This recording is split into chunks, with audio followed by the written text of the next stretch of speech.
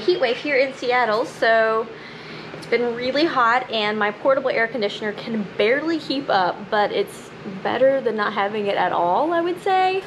And I just got the second dose of my vaccine today, and my apartment has been having the outside painted all week, so that's been fun. I've had to bring all of my outdoor like balcony stuff inside. It's kind of like taking over the living room.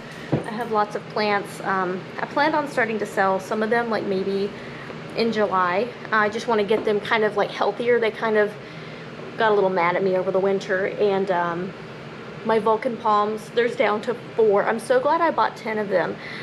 They're an extinct species, and I've been watering them, but they all just went crispy. They're little like seedlings, and they just slowly have been dying off, and I only have 4 now left of the 10. So I'm hoping these 4 will, you know, continue growing nicely. We'll see. I don't know why the others just died off. It's so weird. I'm not having good luck with seedlings. I planted seeds twice. Both times they just started to shrivel and died. Like, even if I watered them, they were mad at me. My Monstera, it has another leaf. I'm so excited. He's popped out another leaf. There, let me show y'all. There's the Vulcan palm seedlings right there. And there's my Stephania. You can see it's getting a little growth on it. And there is my beautiful Manny. I love my Manny. He's so pretty.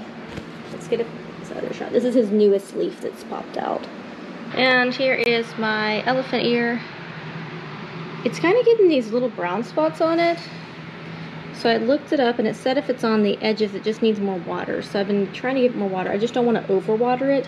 I just noticed there's this tiny little spider web. I hope it's not spider mites, because this plant did have spider mites for a while.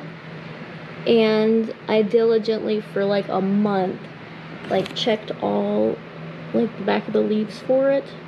I think it might just be a good old regular spider.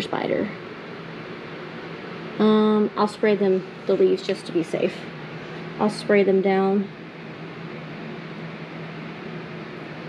with some neem. It should be getting another leaf right here. Do you see this bulge part? It should be getting another leaf.